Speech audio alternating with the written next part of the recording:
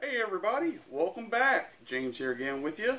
Make sure to hit the like button and subscribe if you haven't already. I truly appreciate it for all the ones that have subscribed already. And hit the notification bell to make sure you get the video when it's uploaded, the notification. Alright, so I'm going to get into today's video, guys, and let you know that I did, in fact, get a new air rifle.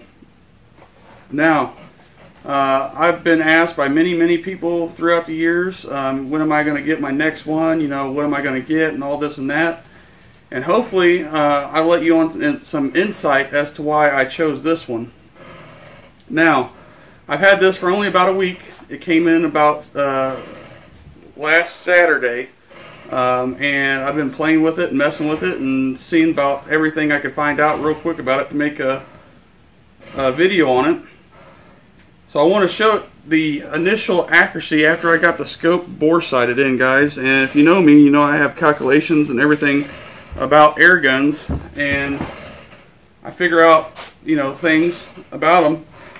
And so I figured out that the 15.8 9-grain JSB pellet, and it's the only pellet that I've ever ran through this gun, at 25 yards, once I got the scope that I mounted on there, bore sighted and zeroed, you can see there, 25 yards, there's 5-shot group right there, and that is a 6mm group, guys, outside.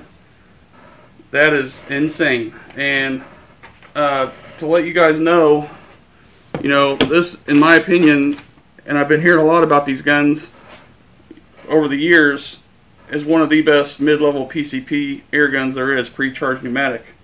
Now, there is other brands out there, but this one right here is probably really popular, just like the other ones.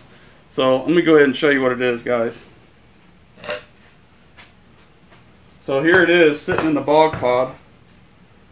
I have actually been eyeballing this for a long while, believe it or not. This is the Kral NP 03. And I topped it off with a Crosman Centerpoint Spectrum first focal plane scope. They had these on sale on their website directly from Crosman. It was $90 plus tax and shipping, and normally they run about $200. This is the 4 to 12 by 44 model, first focal plane, and I have it, the NP03 Kral Puncher Breaker. I got it on sale also. I was eyeballing it for the past 6 months, debating whether or not I wanted to actually get one. You know, seeing if there was a true difference in a mid-level PCP versus a budget-friendly PCPs like I've always had. And out of the box, guys, like I said, I've already found the right pellet, the only pellet I've ever shot through it, and I'll show you later in the video what I'm talking about. 50 yards and 100 yards is insane out of this rifle. I went ahead and did initial chronograph testing at point blank, or muzzle I should say, and at 50 yards to get a ballistic coefficient. And this gun is unregulated, and it's insane how good it is with the valve system in this gun. It's got a power adjustment for the hammer spring here, and then a power adjustment for the transfer port on the other side. There's a adjustment on this side, and as you can see, magazine fed. I got this gun because this is my new hunting air rifle, and it's got a 12-round 22 caliber magazine. This is 22 cal, and it comes with a single shot tray. But not only that, for what I got it for, again, I got it on sale from Pyramid Air for $2.99. Normally they run $3.99. It comes with 2 magazines and a single shot tray. Now, the only thing that I have to complain about this rifle, you know, being a mid-level PCP like it is the fill probe. I'm not a big fan of fill probes, and one reason is, on this gun in particular, they did not add a quick disconnect fitting, so I had to buy that extra on top of all this. So that really got me, you know, a little upset over that. As much as this gun cost, and I had to buy an extra fitting to even fill it up. Now, don't get me wrong, I made it work with my hand pump without the fitting until I got the fitting in, because, and that's the other reason I got this compared to any other, you know, air rifle out there, is because of the fill. This air rifle, or carbine, has a 180cc air tank reservoir here. at 2,900 psi, which for a hand pumper like myself, who's been doing it for the past 3 to 4 years now, is nothing to pump up, really. I mean, it's fun to shoot. I could run, you know, a couple mags through it without even having to worry about pumping it up, because the velocity is there, guys. I'm not kidding. There is no like real super draw fall off on the air tank reservoir here. Whatever valve system they have in this gun is perfect, non-regulated. You can see on this setup in the bog pod here, it's perfect for that. But on this gun, the rifle itself has the thread adapter, so I can actually add a separate baffling system. And that's the other thing. It didn't really disappoint me. I knew what I was getting into. But you can buy an extra sound suppression if you have to make it super quiet. Where I live at, no big deal. So if I really want to add one on the end of it, I can. But again, it's not that big of an issue for me right now. The other thing, again, for as much as this rifle cost, I feel like the trigger system could have been a little bit better. Mine came in super heavy, even though it's supposedly a dual stage trigger. So I did adjust it per the manual of the gun itself. But other than that, it's really not that light compared to other air rifles that I've tinkered with.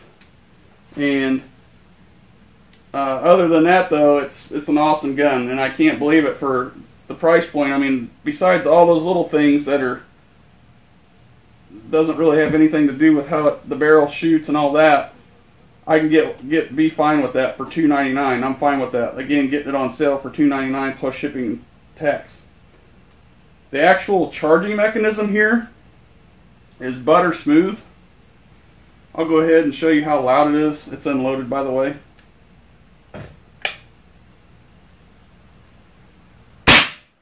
So yeah, it's got some pop to it. But the cocking mechanism and everything is super smooth. Side lever. It's a nice little setup. You know, the grip here, it's more like it is what it is. There's no real adjustment out of it. I have a bigger hand, so mine's kind of like coupling underneath the grip. It's got an adjustable stock, which I thought was pretty cool. Adjustable cheek riser. So guys, enough really yapping about the gun. I do want to show it off and show you what it's capable of. I do have actual footage of shot with this at 50 yards and then at 100, guys. And at 50 yards with the magazine is incredible. Out of the box, FX pellets, or I should say JSB 1589 grain pellet, through the barrel, using the magazine. 5 shots, even with a little bit of a flyer, is incredible at 50 yards.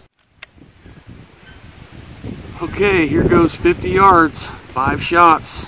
Wind's blowing decently hard. Running my Caldwell tack driver bags on the bench, 50 yards.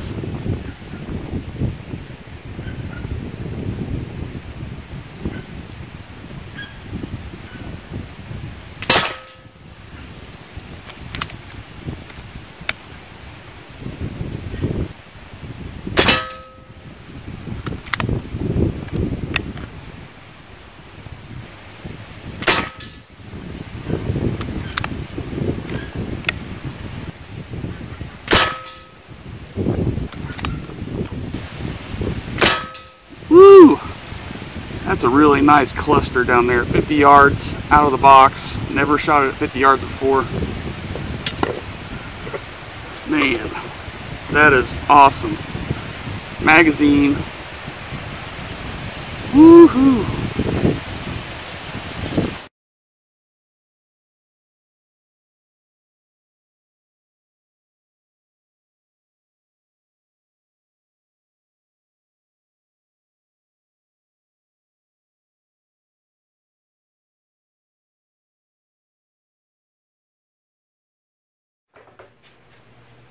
Well, everybody, that right there to me, that right there out of the box at 50 yards was insane. With the magazine, you know, to me that was awesome. Only pellet I've ever shot through it. and I took it out to 100, and you're not going to believe what it did next. Now, with the magazine and the 14-mile-an-hour wind, I shot a group with a sighter and then 5 to follow, and of course always there's a flyer. But then I shot again with the single shot tray and wanted to see if there's a noticeable difference, and you guys will see it. It is crazily insane what this Kral can do at 100 yards with or without the magazine, using the single shot tray. Okay, first attempt, 100 yards with this gun. See how it goes. I only know where I'm shooting at. I might have to take a sighter shot here and see where it's hitting.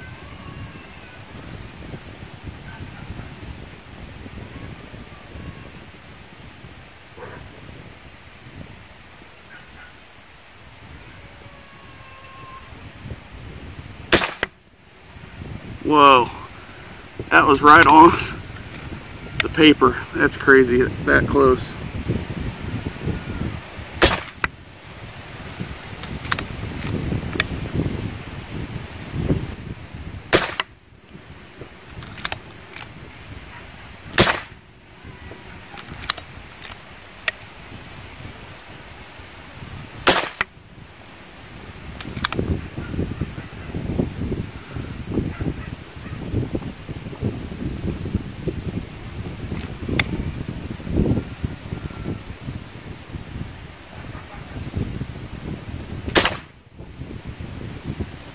Woo, we're flying pretty straight.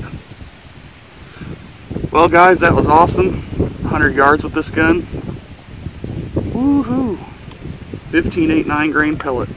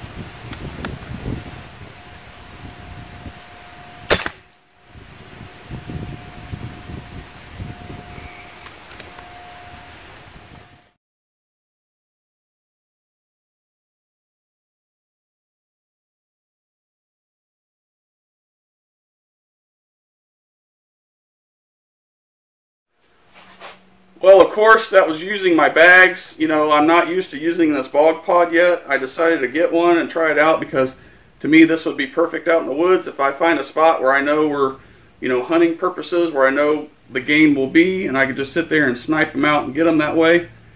But, you know, for accuracy purposes and precision, I use my bags with this to see how well it shot. And initially, I forgot to mention that the bottom of this came with the Picatinny rail. I took it off due to the bog pod, the way it sits. It's not flush because it doesn't go all the way down the stock here. And not to mention, but the stock is so easy to take off. There's only one screw in this trigger guard and the whole thing comes off. And that's it, guys. So I hope you enjoyed this quick little video over my new air gun. Again, a lot of you have been asking what my next one would be, and I've been eyeballing this for a while, and it went on sale, and I decided to literally pull the trigger on it and get it. I'm not disappointed with how it shoots, but I am disappointed on how they didn't give you everything you needed to fill it. You know, especially your probe. In my opinion, the threaded probe does no good. with quick disconnect fittings. You have to buy the actual fitting itself to add on to the probe. Other than that, guys, I can't complain about it. But I will say this: for as much as this cost, and the budget guns that I have bought in the past, they have came with sound suppression at the muzzle, and I don't understand why the higher end guns, it seems, don't come with stuff like that, or unless you specifically buy a model that has it.